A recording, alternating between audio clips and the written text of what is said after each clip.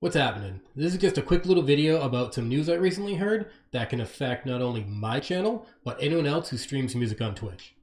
In the past few days, thousands of Twitch streamers have been hit with copyright claims from the RIAA. These claims are anywhere from 2017 to 2019. So what that means is the RIAA, Recording Industry Association of America, is going back for years of Twitch footage and claiming any video that has a copyrighted song in it. Twitch support has verified this on their Twitter, saying, "This week, we've had a sudden influx of DMCA takedown requests for clips of background music from 2017 to 2019. If you're unsure about rights to audio in past streams, we advise removing those clips. We know many of you have large archives and we're working to make this easier.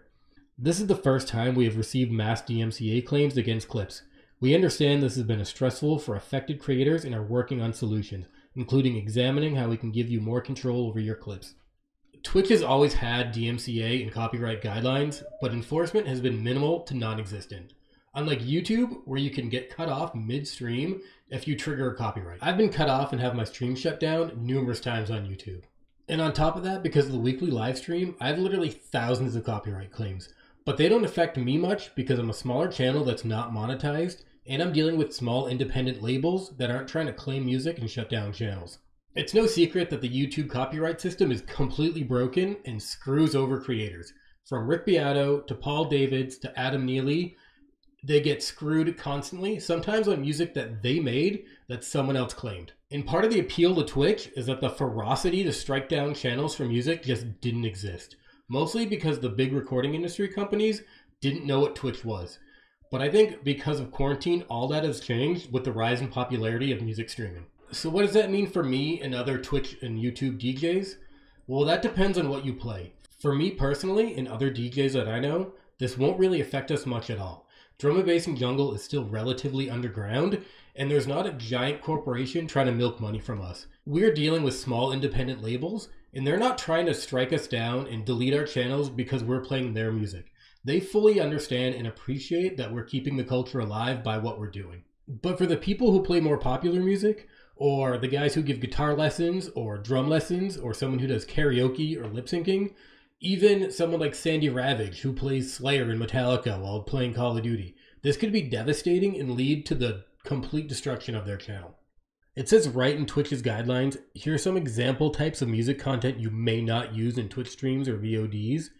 If you go to the second one, it says DJ set. Playing and or mixing pre-recorded music track which incorporate music other than music which is owned by you or music which is licensed for you to share on Twitch. That is me, and as a DJ, I'm breaking Twitch's policies every week when I stream. But I don't have anything to worry about because the labels I'm dealing with are small and they don't care if I'm playing their music.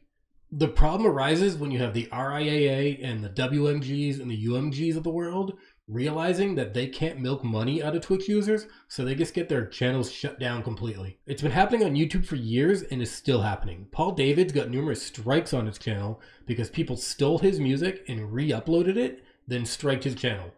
So this flood of DMCA claims on Twitch is just the beginning. It's going to get worse. And with copyright law so convoluted and litigation so expensive, there's nothing we can do about it. We are pretty much fucked.